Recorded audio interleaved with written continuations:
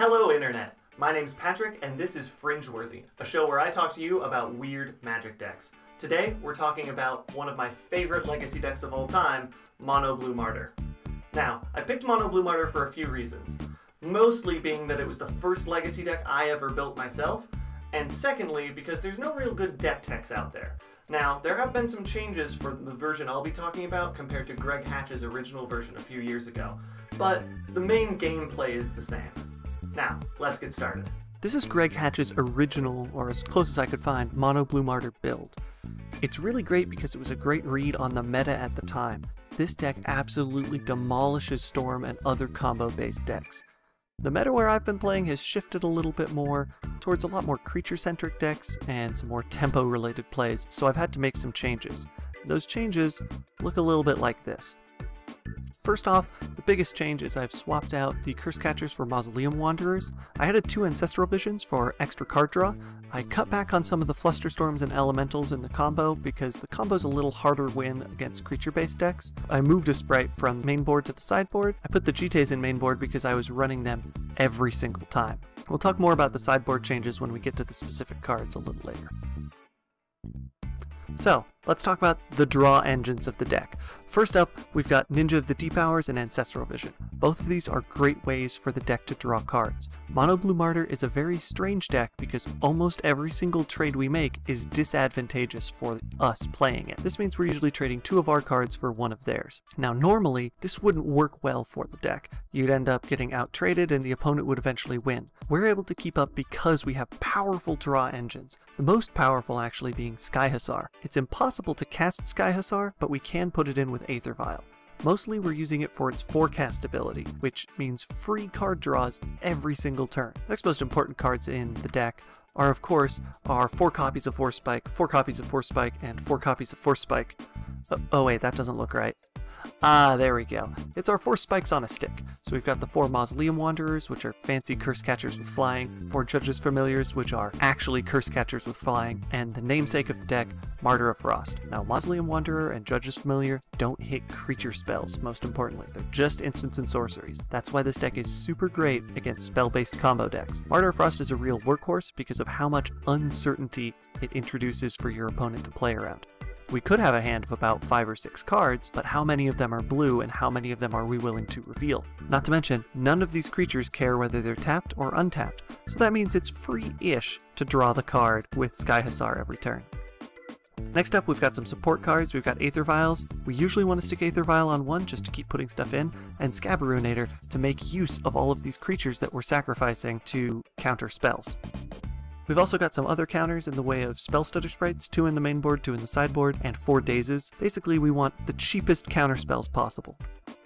Speaking of which, we run 4 copies of Force of Will and 4 copies of Force of Will. Wait, oh, that's bad Force of Will. That's Disrupting Shoal.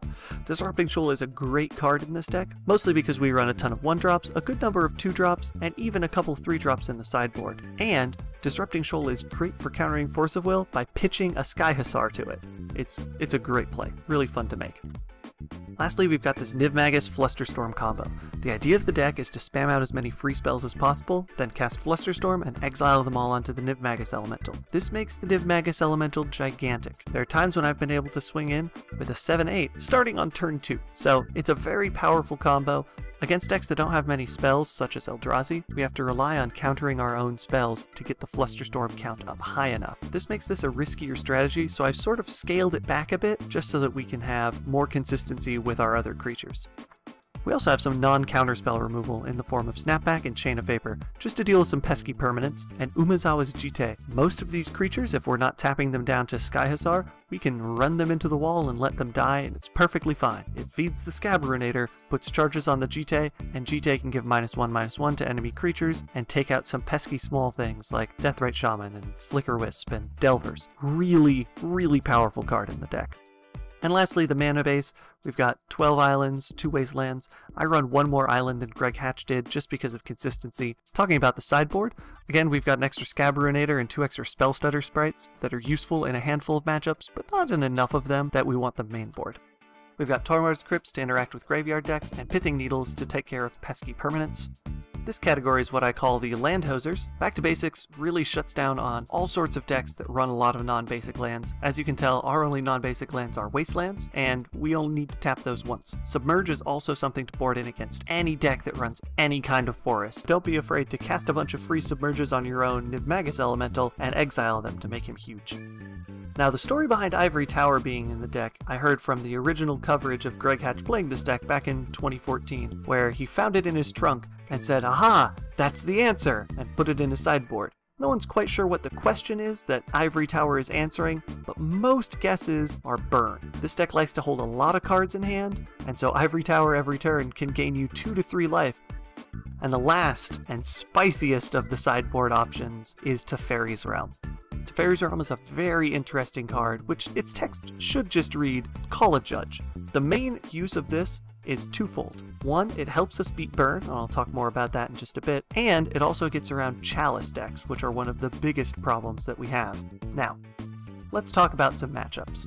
First matchup we want to talk about is Burn, like I said. Burn is a really rough deck because, as I was saying, they can be very fast. But the biggest thing that we have going for us is the Ivory Tower. We can Spell Stutter Sprite, bring those in from the board to counter more of their one-cost spells, and Teferi's Realm. With Teferi's Realm, we always want to name enchantment. Teferi's Realm is the only enchantment we run, and if they've got Eidolon of the Great Revel out, on our upkeep, we'll choose to phase out all enchantments, so we won't be affected by Eidolon's ability. On their upkeep, Teferi's Realm will still be phased out, and Eidolon will phase back in. They won't get a chance to choose something with Teferi's Realm to phase out. They'll have to deal with having the Eidolon of the Great Revel up on their turn, and we won't have to worry about it on our turn, because as you can tell, most of our spells cost less than 3.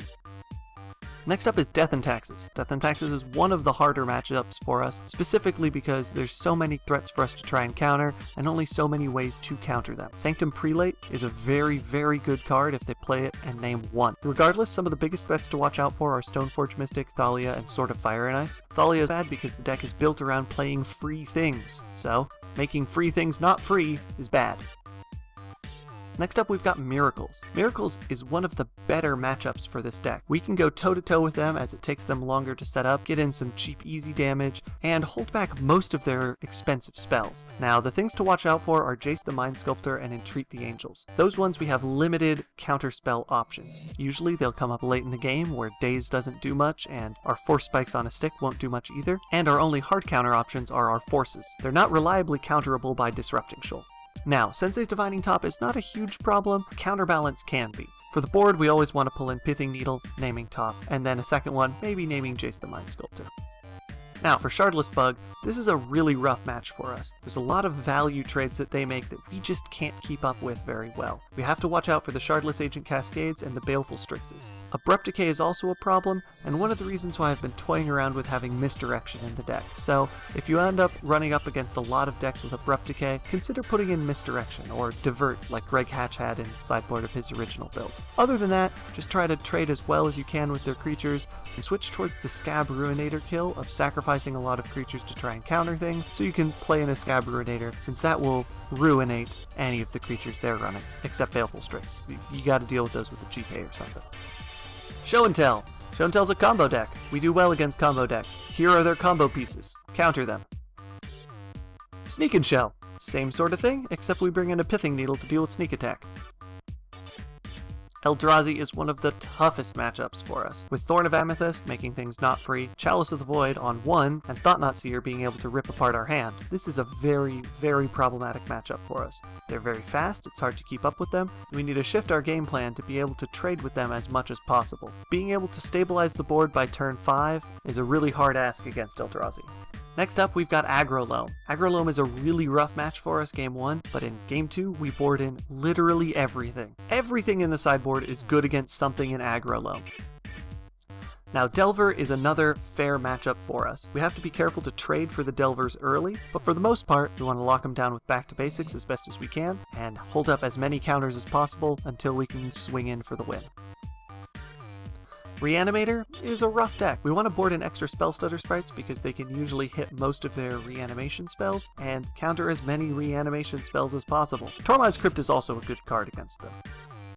Allurin is a rough match for us. We want to make sure to counter any of their recruiters or Allurin itself, but we have a lot of good sideboard options. We can put in our Back to Basics, our Submerge, and our Pithing Needle. That said, we do have to play the value trade game, and so that's why we've got Scab Ruinator being pulled in from the sideboard, as it can trade with anything in their deck, except Baleful Strix. Elves is a rough matchup for us as well. It's a creature-based combo deck, which combo decks we should be good against, but not creature-based decks. We have to do what we can to counter the Heritage Druids, the Quirion Rangers, and the Wirewood Symbiotes, really the things that enable the strategy to combo out, get big mana, and get a Craterhoof Behemoth, and Spell Stutter Sprites and Pithing Needles help with that. It's not a really great matchup for us, but we do what we can.